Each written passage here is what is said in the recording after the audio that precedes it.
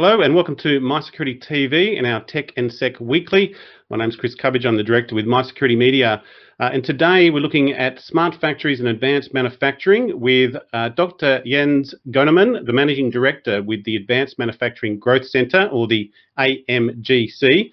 Dr Goennemann is here in Sydney, but we're obviously going to be looking at a national priority for manufacturing and looking forward to this particular interview. And without further ado, we're going to dive into smart factories and Industry 4.0 with Dr Jens Goennemann, Managing Director with the Advanced Manufacturing Growth Centre. Jens, thank you very much for joining us. Yeah, morning, Chris, and hi, everyone. Thanks for having me. Great, thank you. And let me, in fact, I will check that we are streaming, but if you don't mind, I think pre-interview we were talking about our sort of previous dealings with AusCyber. So we have discussed sort of the government's innovation centres, and the AMGC is one of those.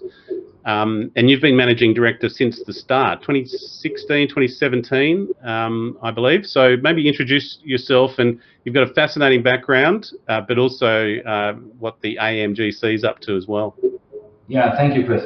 So the growth centres is an initiative starting in late 2015, and the idea back then was to focus in Australia on what we are good at, and instead of doing everything a little bit, we are trying to be very good and globally competitive in areas where we are already winners. So it's not about picking winners, it is about focusing what we have and be globally competitive. And manufacturing as such is a capability which cuts across all the other sectors in which we are good.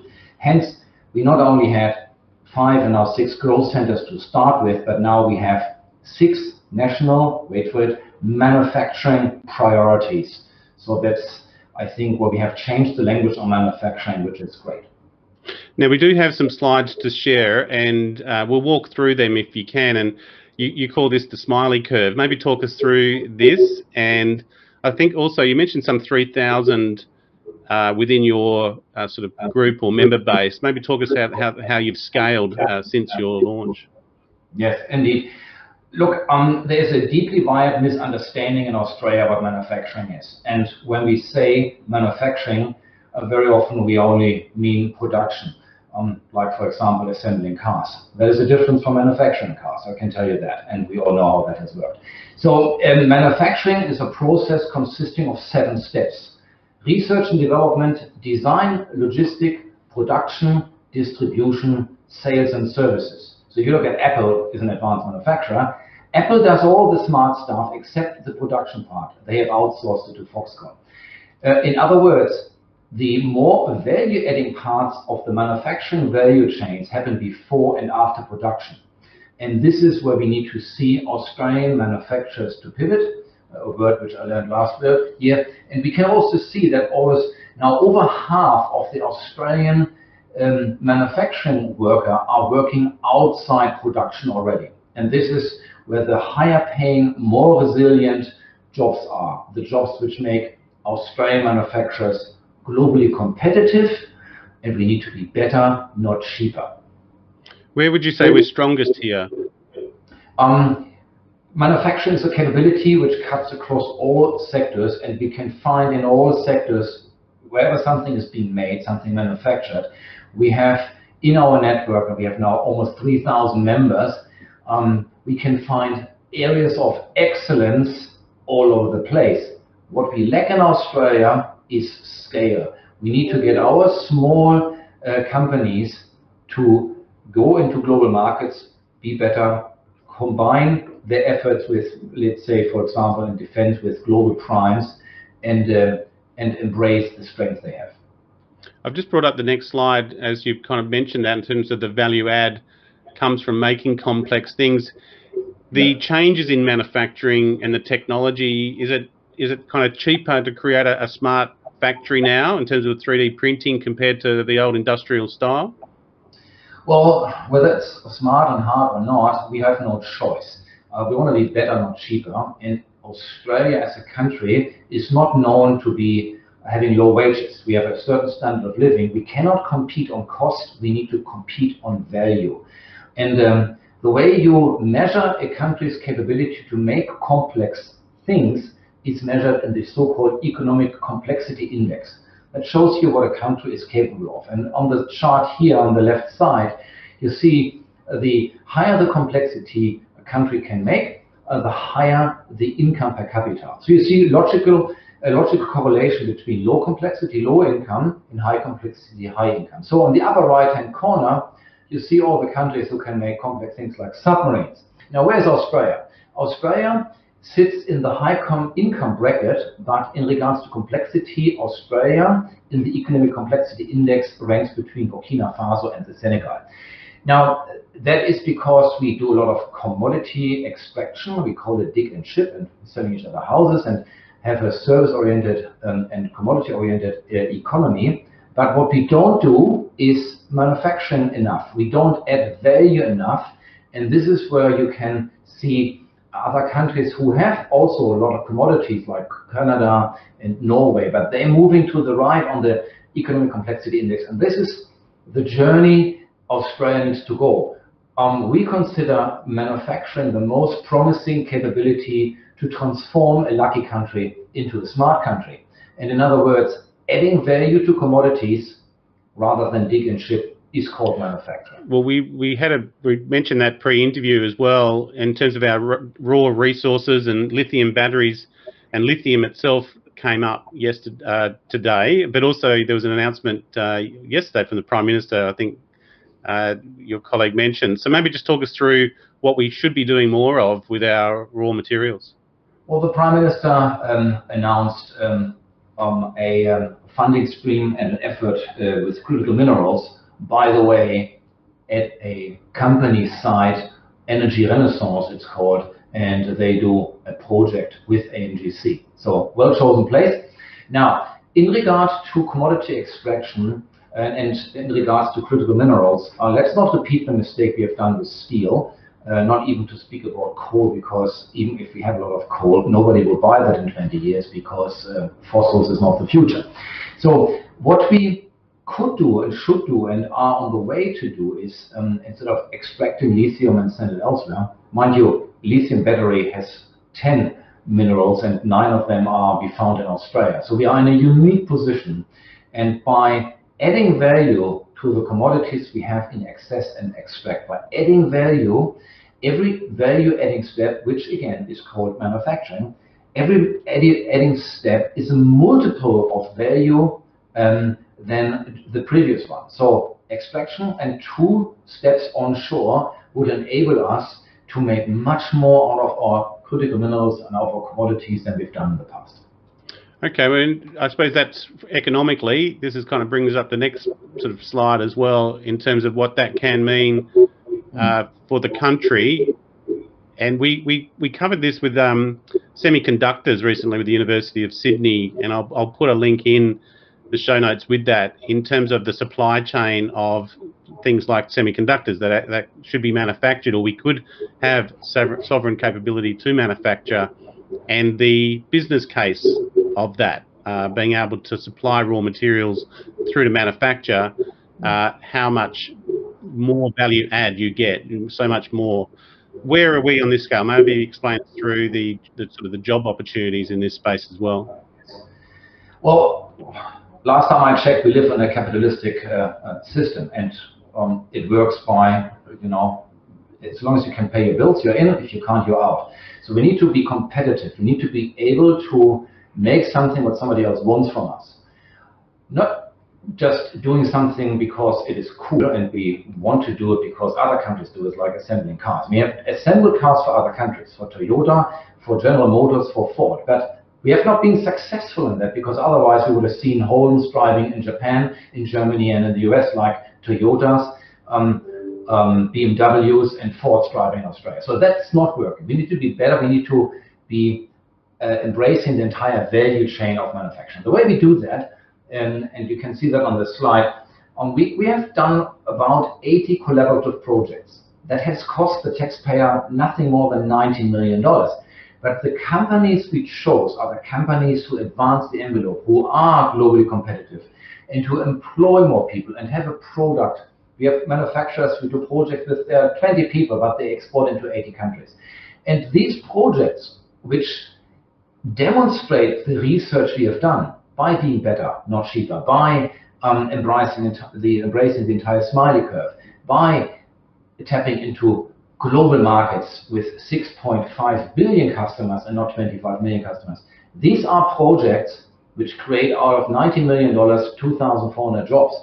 And that is a massive leverage for direct jobs. But every job in manufacturing creates more than 3.5 times jobs in adjacent areas, and they are indirect jobs. So we're speaking about 8,500 jobs. These are the jobs which are resilient, which are higher paying, which are competitive. These are the jobs which stay.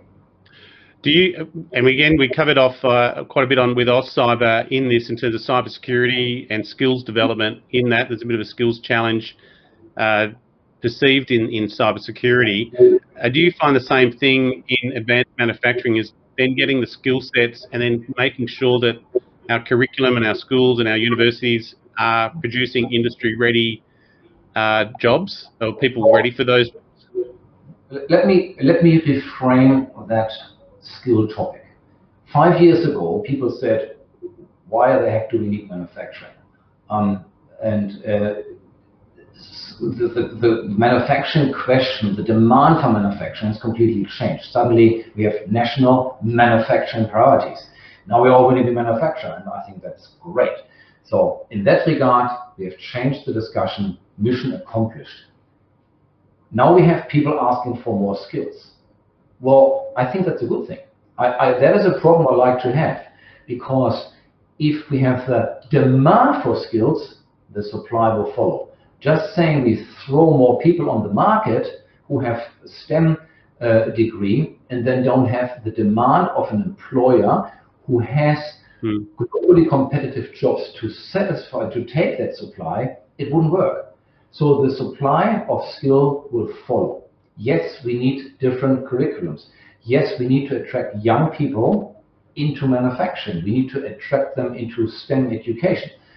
And by having a manufacturing capability and national manufacturing priorities in exciting areas like space, defense, recyclables, these are ticking all the boxes of what young people like you and I, and even younger, getting excited about. While we're on the skills question, is there any particular fields that are sort of leading the pack?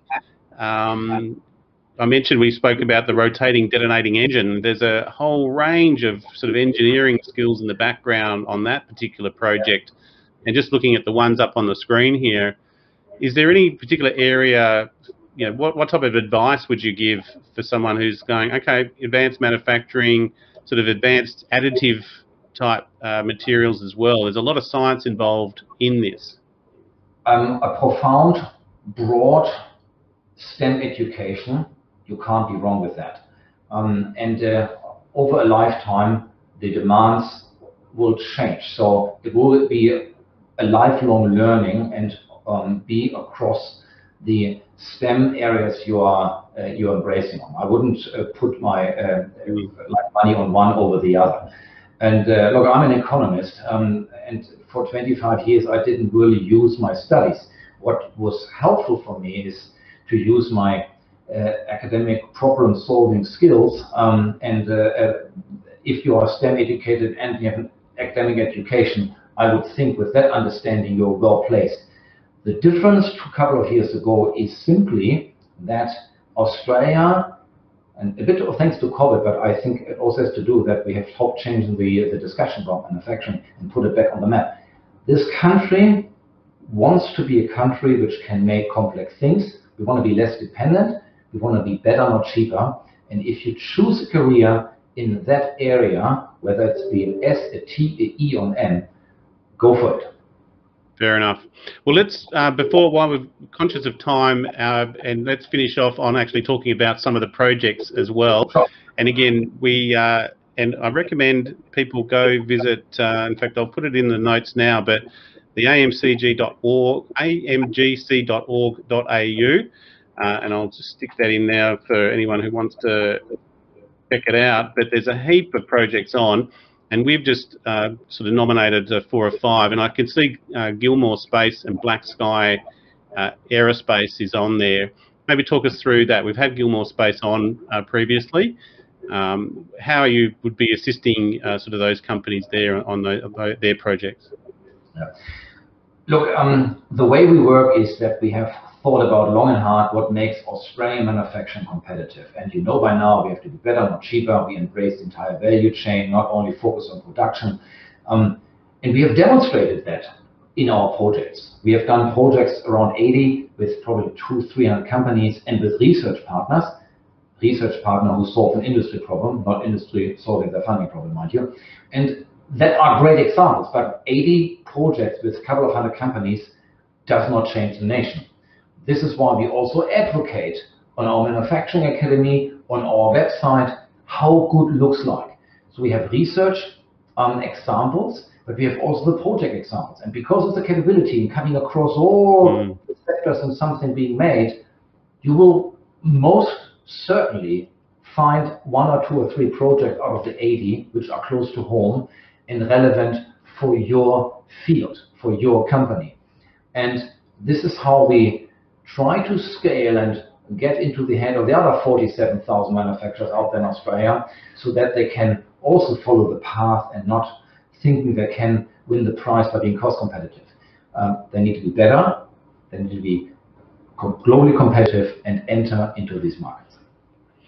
Maybe just these, the miniature thermoelastic stress analysis camera, and again, maybe just going one step back on that is, how do you assist? Are you assisting, is it funding as well that you provide some of these? Is it sort of that industry connection to say, hey, have you thought about this form that you could go on? Or companies might come to you and say, we're going to produce a new product, but we need a different material. How do you actually assist? The last 3 years, we had $90 million and put it in little chunks with 80 projects. And now we have another $30 million, which will be spent within the 6 national manufacturing priorities.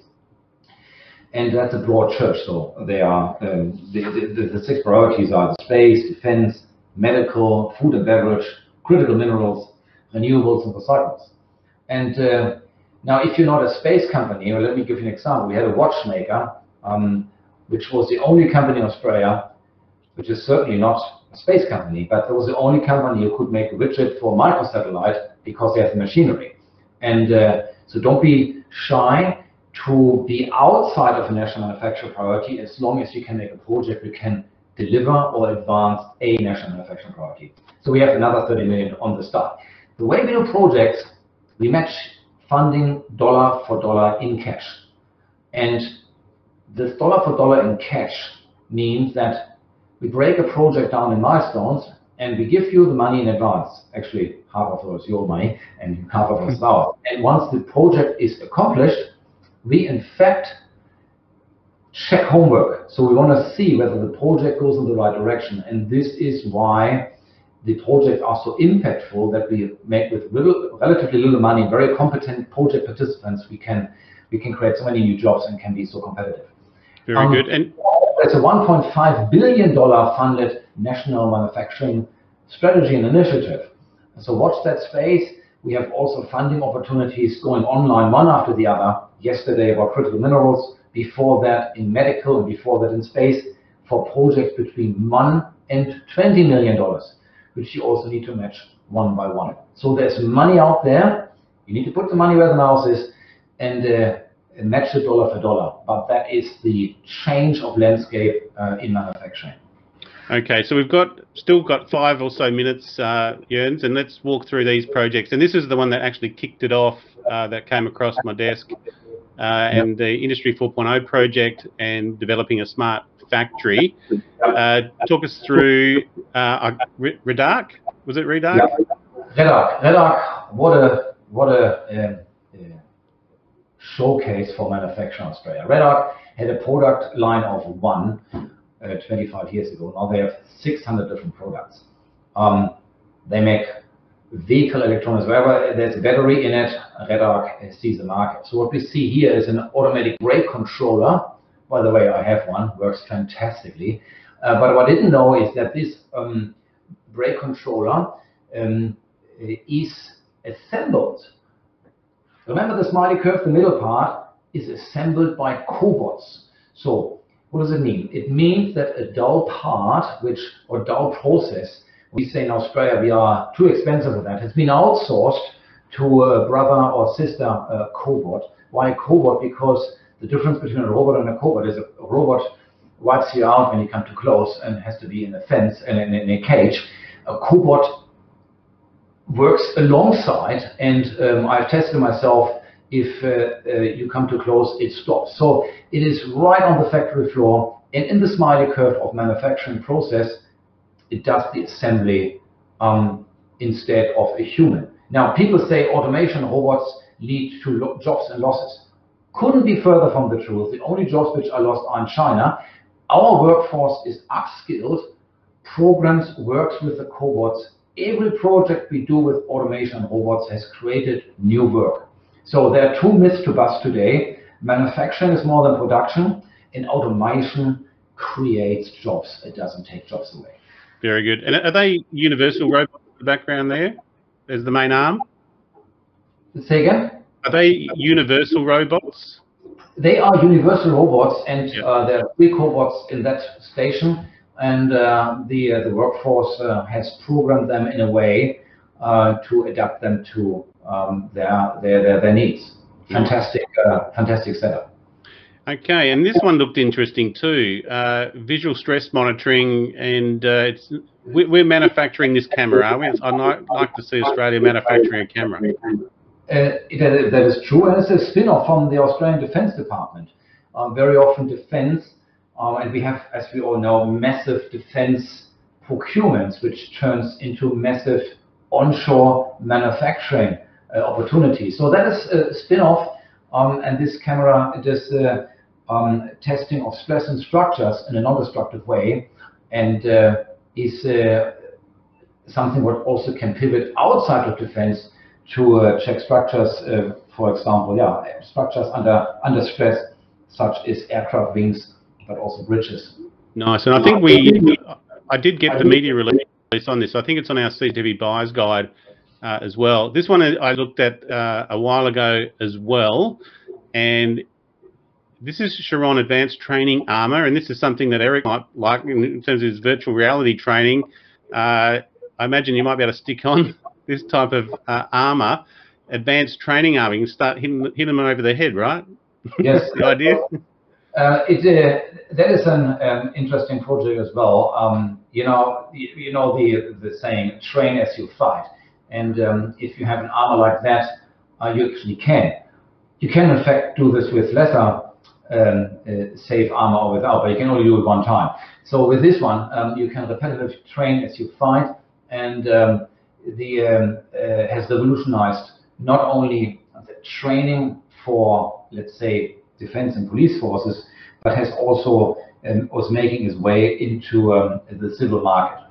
Yeah, very interesting. And is that, I don't know, there's I think it was Lockheed Martin are putting on some advanced body armour for soldiers and the like. I don't know if it's related to that, but it looks very interesting. I think we might reach out to Chiron and get them to walk us through that. Very interesting. And I think the last one is Black Sky Aerospace, solid state rocket fuel. This is obviously for our space and defence channel. Indeed, like the idea, there are 2 types of rocket fuels, the liquid ones, where you have to have a fuel and an oxidizer, and which has advantages and disadvantages, and one disadvantage is the storage. With the solid state rocket fuel, you can basically, for a very long time, store it, and we see solid state rocket fuels often in combination with liquid fuels. Take the space shuttle, the boosters had solid fuel, and the big tank under the space shuttle was liquid fuel. So has the idea here is that, and this project we did with them, like every project you mentioned, be it Melly or Red Arc or Chiron, are all AMGC collaborative projects, usually where we give half the money and we have a research partner and other companies to participate. In case of Black Sky Aerospace, the outcome is that we establish a sovereign manufacturing capability for solid state fuel and rockets, and that is a nice thing to have. We see military applications and we see civil applications. Now, against NASA and not against Elon Musk. These companies looking for a segment for an even cheaper way for lower payload into space. And as we see, microsatellites are the way to go, and they don't weigh much. They're basically a half shoebox. So that's what we can do from Australia. How much activity are you seeing in the space industry as part of your cohort? Maybe break it down into a percentage, because space, obviously, for us, it's getting much more interesting and much easier to reach out to people in the industry as well. Well, in the early days of the growth centers, I've propagated that defense needs to be the growth center type of a priority. And then we got the space agency. Here we go. Now we have 6 national manufacturing priorities. 4 of them are covered by growth centers and 2 come online as well. Space is, despite defense with all the onshore manufacturing space and how that ripples into civil market and creates great jobs and gives us the ability to sustain and upgrade defense procurements. Space is the same. Space is an exciting industry which attracts a lot of people. Space has a lot of applications beyond space, doesn't only push the envelope of the space sector as such, but a lot of adjacent sectors in which complicated things are being manufactured will benefit from that. So space is a great opportunity for Australia. Absolutely. And I think maybe let's just finish off on the language, Jens, in terms of manufacturing is not a sector. You're describing it as a capability. Maybe just finish off with how that terminology is now quite important. It is because by looking at a sector, we would only very narrowly look at a production part, but you all know now with the smiley curve that manufacturing consists of 7 steps. And wherever something is being made, preferably something complex, something globally competitive, wherever something is being made, that is manufacturing. So we make a vaccine. Is it the health sector or is it manufacturing? In fact, it's both. And that is the capability we need to have. And we could demonstrate during COVID that manufacturers in our network were able to not talk about ventilators, but they were able to build 1,700 invasive ventilators from scratch, 99.3% sourced out of Australia. That's manufacturing for you. Very good.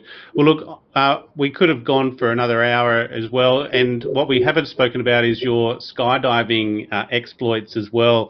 Let me just to finish off for the audience, Dr. Jens Goennemann is also an avid skydiver, and along with having a PhD in economics from the University of Hamburg and a Bachelor of Business from the Hamburg School of Business Administration. He's the chairman of the German-Australian Chamber of Commerce, a senior member of the Executive Committee for Industry 4.0 Advanced Manufacturing Forum, a board member of the Innovative Manufacturing CRC, a fellow of the Australian Institute of Company Directors, and played a key role in the Prime Minister's National COVID-19 Coordination Commission Manufacturing Task Force. The only thing people need to remember is manufacturing and production are not the same, and manufacturing is the capability. All the other things you can forget. I love it. Well, look, I'm going to your profile. I can't do the whole profile, and I was trying to find the skydiving record that you broke in October 2014. I'll have that in the notes, and very impressive background as well. So thank you, Dr. Jens Goennemann. Thanks for having me. Thanks for everybody. Thanks. I'll put you backstage, Jens, and enjoy your day. Likewise. Bye. Okay, very, very good. And like I said, avid skydiver, and he is the triple Australian 4-way formation skydiving champion. That's what I was looking for, and was among the 214 German skydivers who leapt into history, 18,500 feet above the Arizona desert. So very good.